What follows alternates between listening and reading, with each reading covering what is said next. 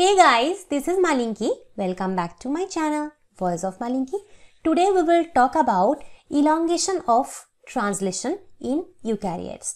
And if you are new in my channel, please subscribe my channel. And if you like my video, please do like, comment and share my video. So in our last lecture, we have talked about the initiation of eukaryotic translation.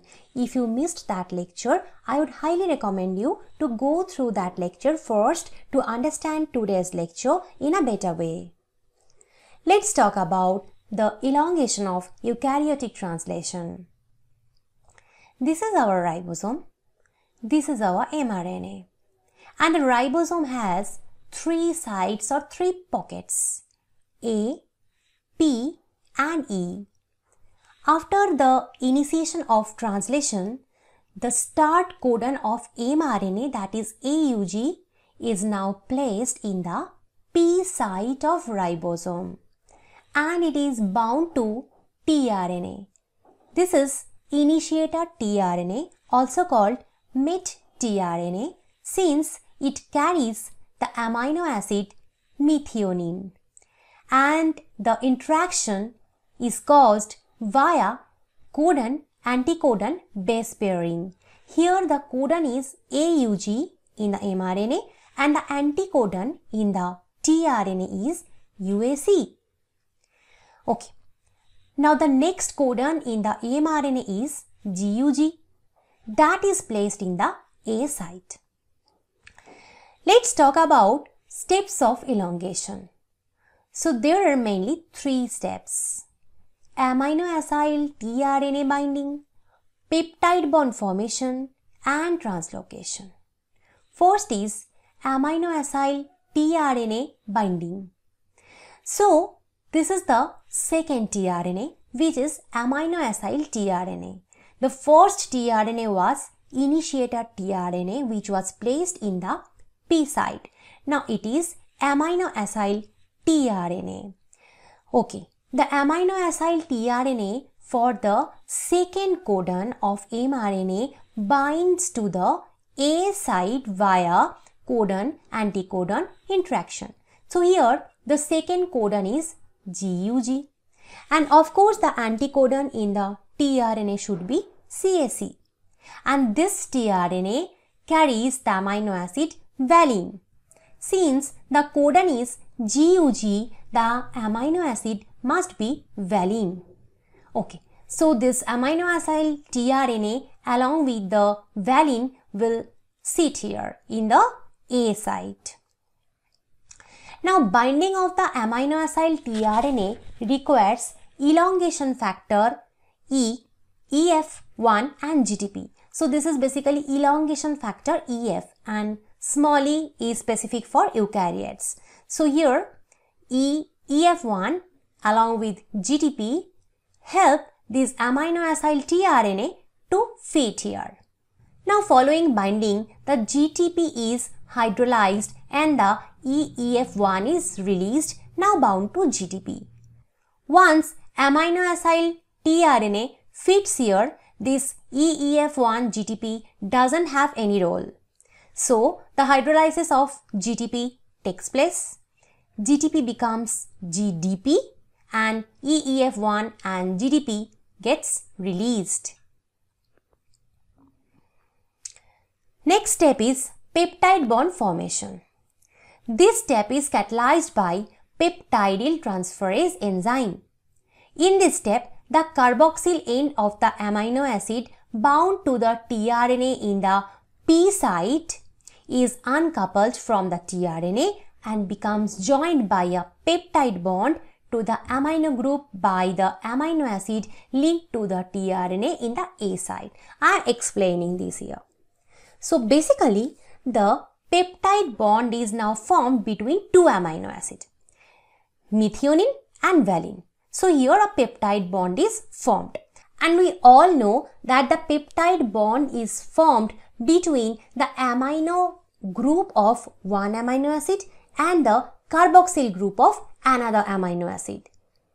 So this is the thing happening here.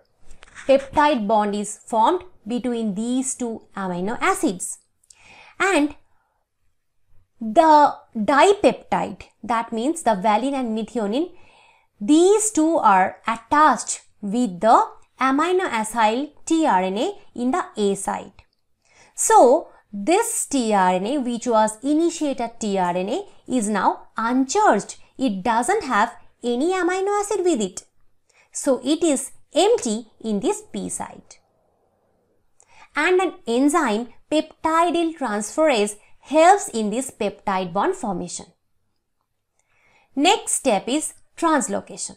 So, an elongation factor EEF2-GTP, it is also called translocase.